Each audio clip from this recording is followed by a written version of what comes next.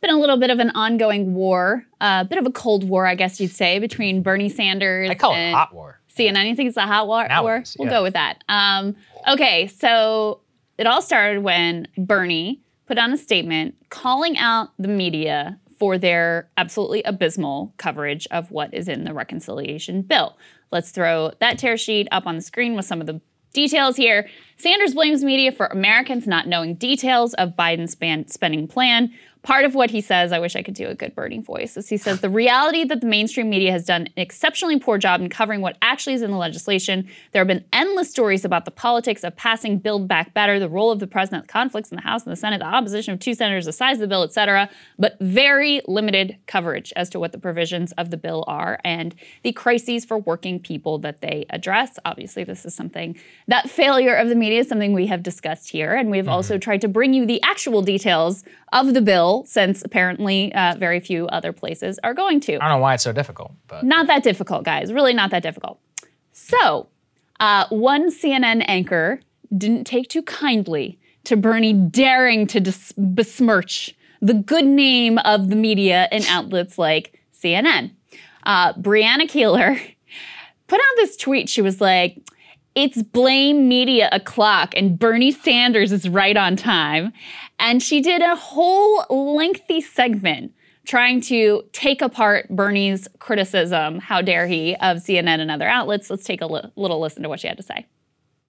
Senator Bernie Sanders put out a statement this weekend blaming the media as the main reason for why Americans don't know what's in the Build Back Better plan. He wrote, quote, "At the top of the list is the reality that the mainstream media has done an exceptionally poor job in covering what actually is in the legislation. There have been endless stories about the politics of passing Build Back Better, the role of the president, the conflicts in the House and Senate, the opposition of 2 senators, the size of the bill, and very limited coverage as to what the provisions of the bill are and the crises for working people that they address."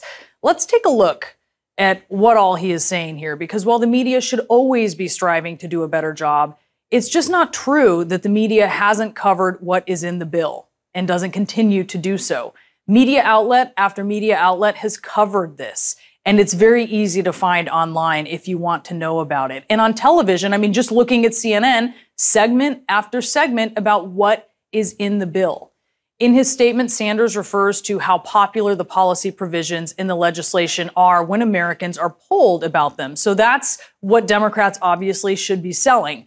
But one of Sanders' former colleagues, Al Franken, says Democrats could be doing a better job of that. There's so much in this package that, and what I don't like is when we refer to it as the reconciliation package instead of the elements of it, because the elements are so popular.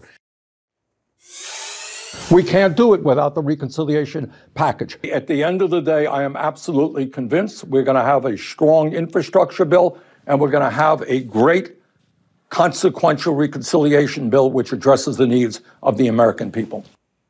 Let's talk about Sanders' complaint that the media focuses a lot on how much the bill will cost. Well, guilty, but the price tag matters. That price tag determines what will be in the bill of those policy provisions, and Democrats cannot agree on the price tag. It's the sticking point.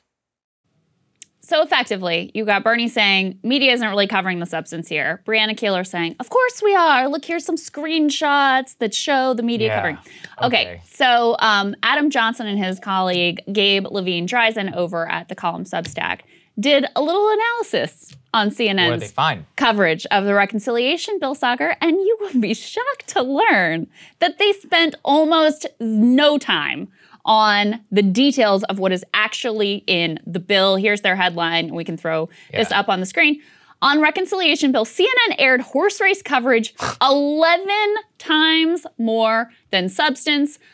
He says, I surveyed 12 CNN segments over a 4-day period. We found it was 91.3% horse race. To give you a little bit more of the details here, they say of the 2 hours and 6 minutes of total coverage analyzed, 10 minutes out of that 2 hours was dedicated to discussing what was actually in the bill. An hour and 55 minutes of airtime was spent on the horse race. And oh, by the way, as an aside, most of the minutes that were actually spent talking about what was in the bill, it was because they had a progressive on, and that progressive was Bernie or Pramila Jayapal or whoever was actually talking about the substance of what was in the bill. This reminds So me of what Jon Stewart said on Jake Tapper, which we covered earlier this week, which is that he pointed to the fact that he's like, all these guys know how to do is cover division and whether it's going to be midterms or not.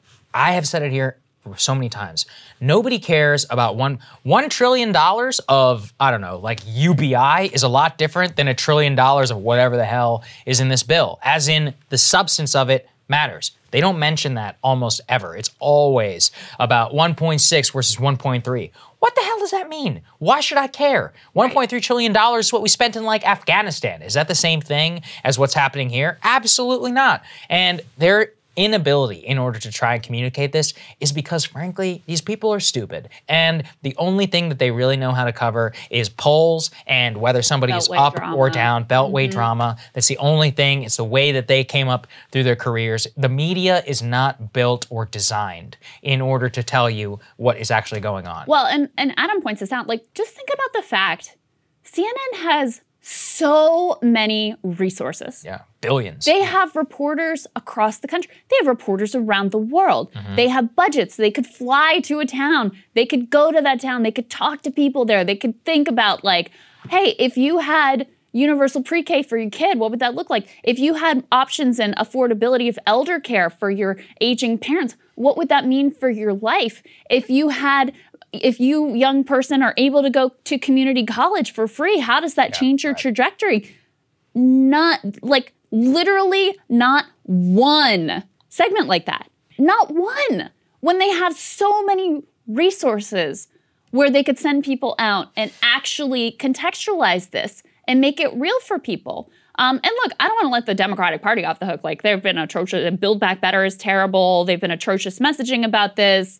They've also gone into this, like, oh, is it 3.5 or is it 1.5? Like, obsessing over the top line rather than details as well. So they could have done a much better job too. But that does not let the media off the hook here whatsoever. They just, I mean, it's almost sociopathic how little they care about what this bill would actually mean to the human beings that would be impacted. And so then it's no surprise when you poll people, the thing they know most about this bill is what the top line number is. Exactly. That's the thing. I mean, that's what the polls show. They don't actually know that community college was floated. Now Biden's taken it out. They don't know about the climate provision. They don't know about preschool. Whether they would like those things or hate those things, they don't even know that they're there. All they know is, like, this stupid battle over the top line number. And yes, that is Breonna Taylor, and to all of your colleagues at CNN and Fox News and MSNBC as well, that is in part your failing to be able to contextualize it and make it real for people so that they feel like they have something at stake in these negotiations. Yeah, that's exactly right. All right, guys, thanks for watching. We're going to have more for you later.